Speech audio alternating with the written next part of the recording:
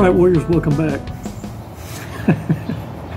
I'm laughing right now because, we're fixing to dive in deep, and brace yourselves. And if you're a narcissist, you might want to opt out of this one. You really, this one's going to fuck you up.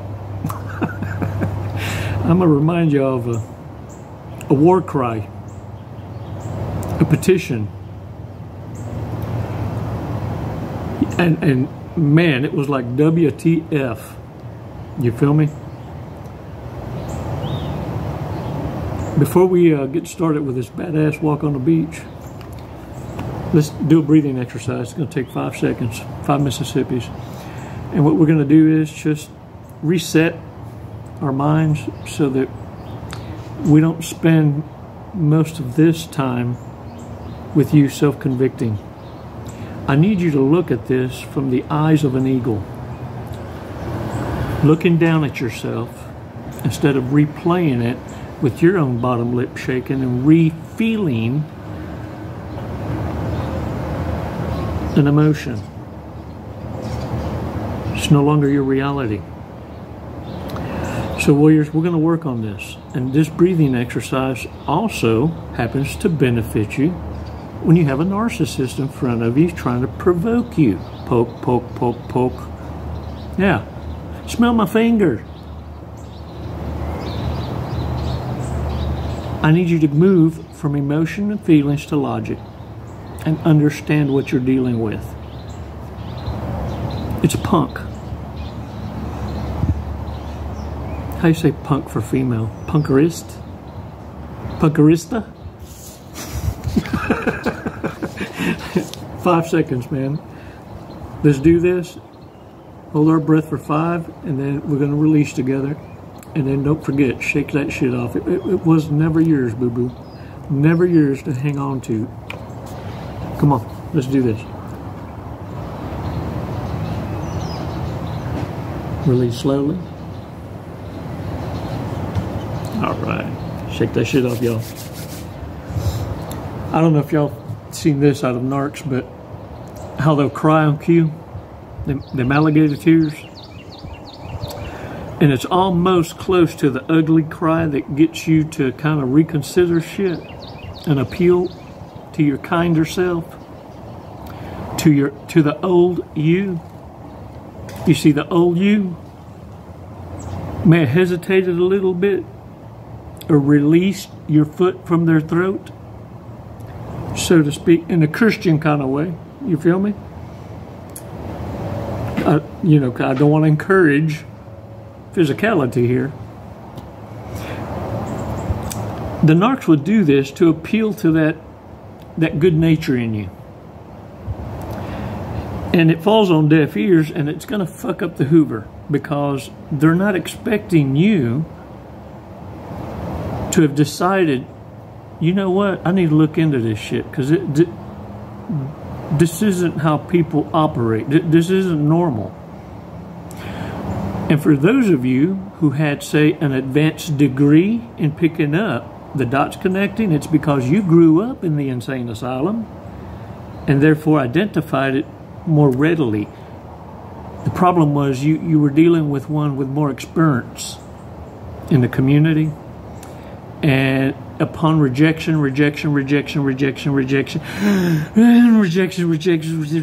they kind of evolve, and that's why you fell for it. But understand, now that they're back out in the community, back out on the streets, hoeing, they're running into zero commitment. Pump and dumps are everywhere. Them are free, dime a dozen. Matter of fact, if you could put kitty cat on the stock market, it'd plummet. It's zero. It's free. It's free.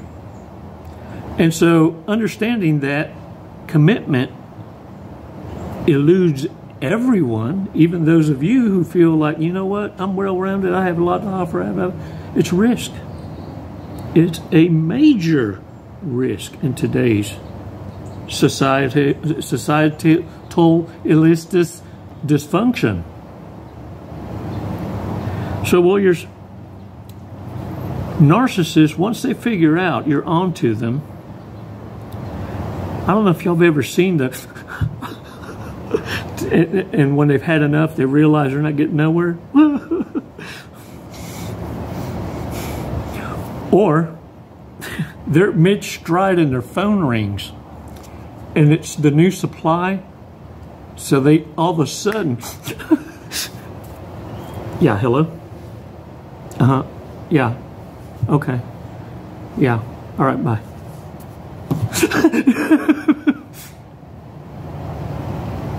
Mind-boggling. The chameleon shows itself.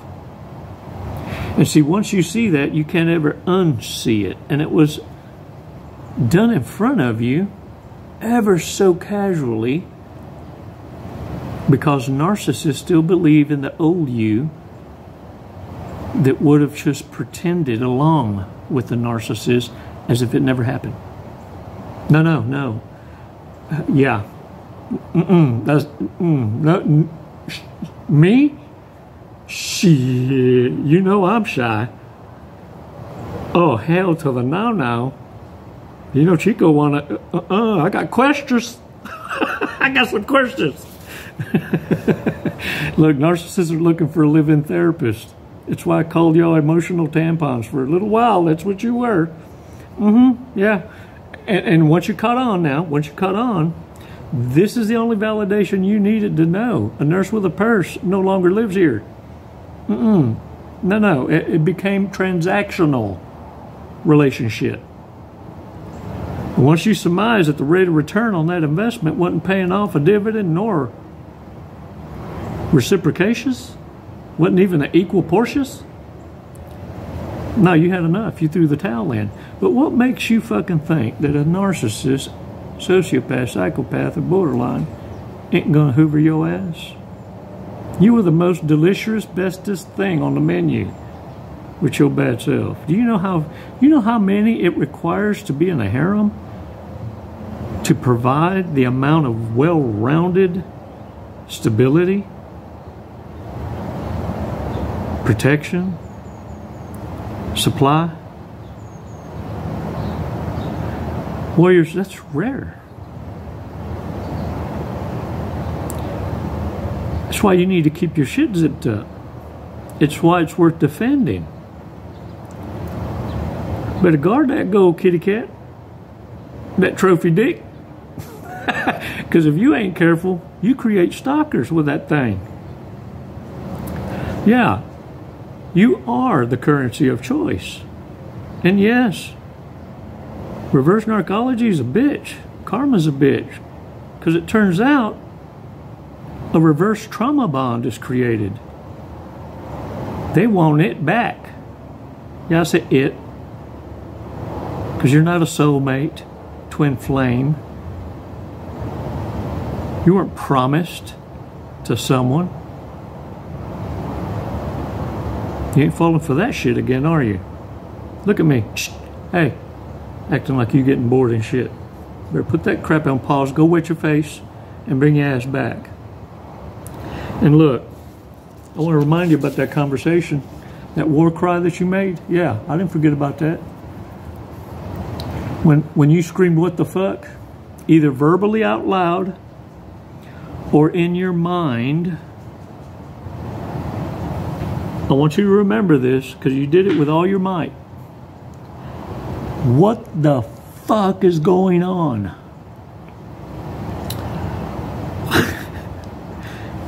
And this is what happened. God saw your struggle, heard that war cry, and said, well, sounds like a prayer request to me. And clarity hit you like a holy bitch slap. I mean a gut buster. Crippled you. Because the dots connected in such mass that it was like a plethora of stars. So many. And at one time in your life you heard how Heavenly Father named every star. And now you kind of have an idea of how that could really be. Because Holy Father gave you so many dots to connect, it was almost like the stars in heaven, and they all made sense. Everyone named and had a puzzle piece to fill that made sense. You identified with each and every dot. It connected. Now, you weren't ready for that. But let me tell you, that holy bitch slap, it opened your eyes to another awareness. And that awareness is, what do I do now? Everybody talks about purpose. What do I do now? All right, grab your dusty Bible. Go to Habakkuk. Habakkuk. Look it up. I want you to know it's between, if I recall correctly, between Genesis and Revelations. Habakkuk. I'll wait for you. Put it on pause. We've grown here. Habakkuk. Chapter 1, verse 13. There's only three chapters to this whole book. And while you're doing that, remember the question. What do we do now? What comes after this knowledge? Besides applying it, being able to identify fakes, imposters, and your own kind. Is there any more to this mission? And the obvious, teach by actions. Because you fully aware how words are empty until applied. Then it's power. Habakkuk 1, chapter 1, verse 13. And this is out of the Complete Jewish Bible. Your eyes are too pure to see evil. You cannot countenance oppression. So why do you countenance traitors? Why are you silent when evil people swallow up those more righteous than thy? Now, this is the Evangelical Heritage Version Bible. You whose eyes are too pure to tolerate evil, you who are not able to condone wrongdoing, why do you put up with treacherous people? Why do you keep silent when the wicked swallow up those who are more righteous than they are? The King James Version. You are of purer eyes than to behold evil, and cannot look on wickedness. Why do you look on those who deal treacherously, and hold your tongue when the wicked devours a person more righteous than thee? New Life Version. Your eyes are too pure to look at sin. You cannot look on wrong. Why then do you look with favor on those who do wrong? Why are you quiet when the sinful destroy those who are more right and good than they?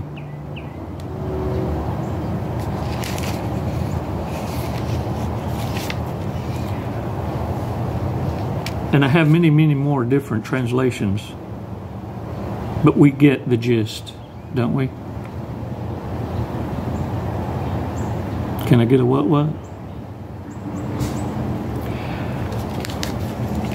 Warriors, I got a remark I want to share with you from Melissa.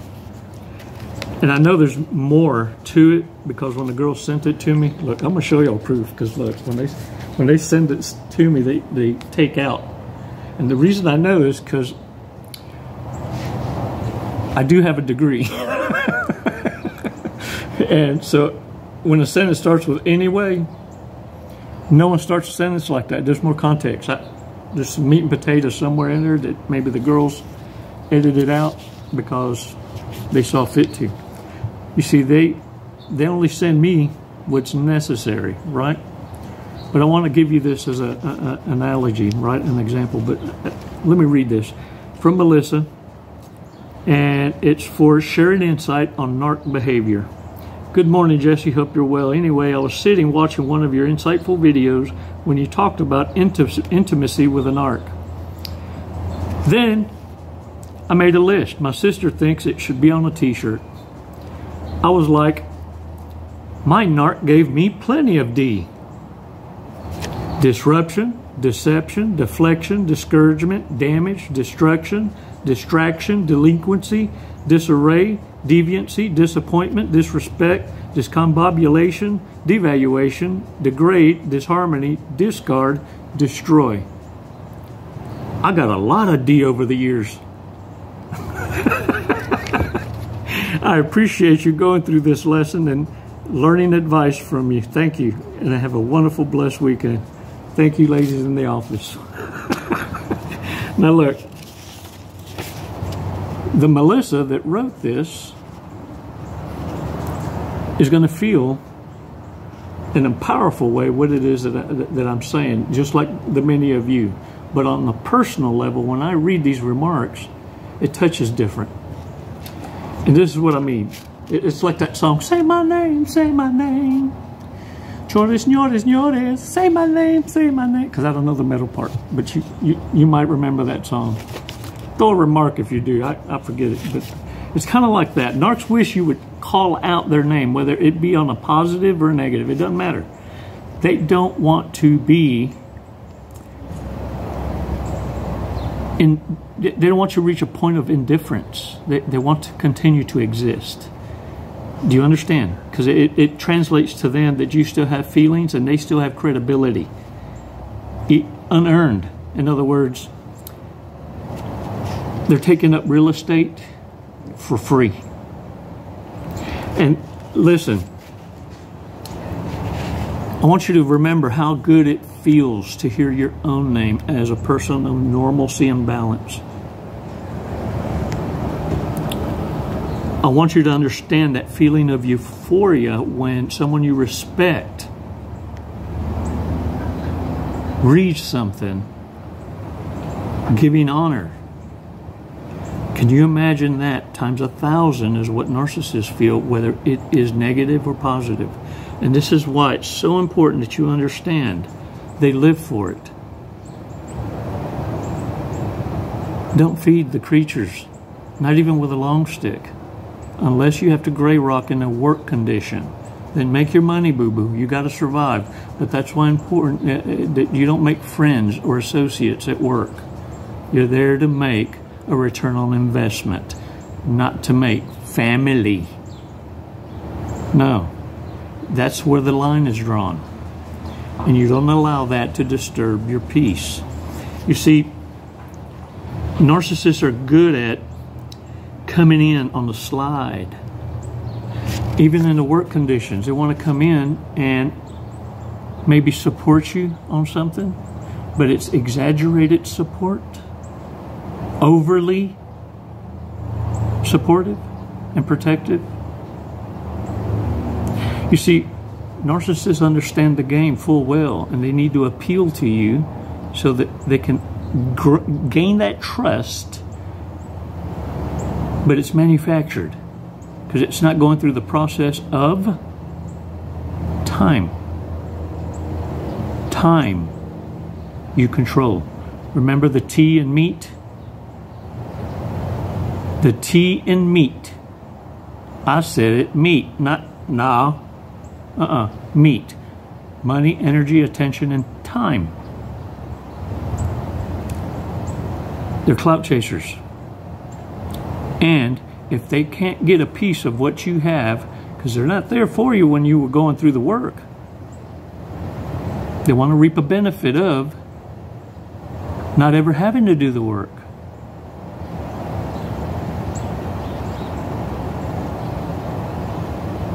Warriors, those days are over. You woke up for a reason. You went through the boot camp because once you see it, you can't unsee that. Made a believer out of you. Now you know what mission you've got. Habakkuk, you know that book between Genesis and Revelations, lets you know what's next. And narcs are going to be paying attention to you and playing peekaboo once in a while. It's what, look, it's what dumbasses do. Wouldn't you hoover you? Shut up. Wrong. Yes, you would. And if you fucked up the best thing ever happened to you, and now others, the flying monkeys, are telling them, you fucked up. Ooh, I wouldn't have listened to it. Whenever they try and discharge a projection on fellow narcissists, oh, you ought to see that little battle. It's your fault. I should have never listened to you. And the other one's going, well, yeah, you're retarded. You should have never listened to me. There's no winning between two dumbasses. It's hilarious. It's like the Three Stooges, the three blind mice. And they'll go round and round and round. Your job is to be a spectator. You were once in the blood sport. You pulled your head out of your ass. Now you see them for who they are. But don't be acting like you ain't going to be hoovered. You're going to be hoovered. And you're going to be gang-stalked every now and again. Folks are going to smear you that don't know you. And you should understand. You're living right then. Because when you were a part of the gang, you were probably a team leader, a badass. And they lost the most valuable player and miss it. I would hoover you. I would hoover me. Y'all be like, a what? Better wake up. Don't wait for another divine bitch slap. You saw what happened last time, and that wasn't even a prayer, was it? And got your clarity just like that. Sure did. Watch what you ask for. Don't pray for patience. God will put so many dumbasses in front of you so that you have the opportunity to exercise that patience you've been seeking. This is how powerful your voice is. You got angels waiting for their marching orders.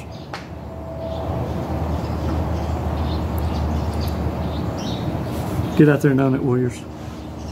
And I appreciate all your support. I really do. And look, actions speak louder than words. If you had time to say thank you, if you feel that the Narcissist Chronicle has blessed you in any kind of way, subscriptions. Do your part. It's our way of bitch slapping the devil. And I worry about answering forgiving him a hard ass time, because I want to become the greatest pain in the ass to the devil himself. Get out there and live in peace. You earned it. It's never goodbye. It's always until next time. Namaste, warriors. Jesse, what are you doing today? We're going to skydive today. We're going to skydive. Faith. Leap of faith. Hey, that's what this is. Doing it for the tribe, the warrior tribe. Do you know how high we're going? Did they tell you? 14,500 Close. 14,500 feet, yep. And then we're going to be falling at a high rate of speed. Very fast. We're going to be falling very fast. We're going to be falling at 120 miles an hour. Sweet. Have you ever gone that fast before? No, I have not. Okay, are you ready to go that fast? I'm ready. Okay. We're gonna do it today. You got my back. Yep. Oh, I'm gonna get your face, but you know your TI will have your back. All right. What made you want to skydive? What brought you here today? Facing fear. Yeah? Are you afraid of heights? Facing fear head on. No. No. I'm afraid of not trying new opportunities. There you go. I'm afraid of living in the woulda, shoulda, coulda, and I'm not gonna do it. Lead and live by example. There you go. You heard it here first from Jesse. All right, you ready to go? Yeah. Let's go. Let's do it. Woo!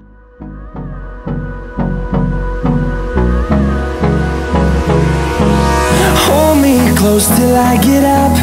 Time is barely on our side. I don't wanna waste what's left. The storms we chase are leading us, and love is all we'll ever trust. Yeah, no, I don't wanna waste what's left. And on we'll go, through the wastelands, through the highways, till my shadow turns to sun rays. And on we'll go, through the wastelands, through the highways, and on we'll go.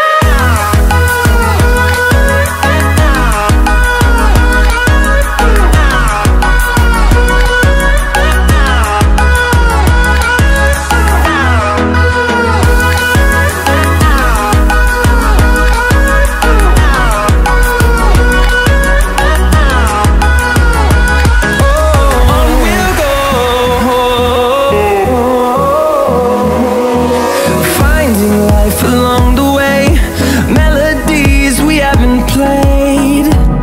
No, I don't want no rest. Echoing around these walls, fighting to create a song.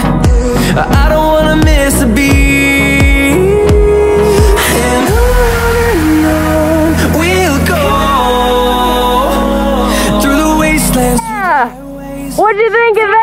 Loved it. Woo! You know, honestly, I have no idea who won the sword fight, so I guess we'll have to call it a draw. There you go. We'll have to do it again. All right, when are you gonna get your license now? I'm gonna work on it tomorrow. I'll be back. Jesse, thank you for jumping with us to Skydive Lone Star. Do you have anything you'd like to say? What an honor. Badass crew. I love it here. The hospitality, just phenomenal. 5 stars. If there were 10, I'd give it to you. We'll take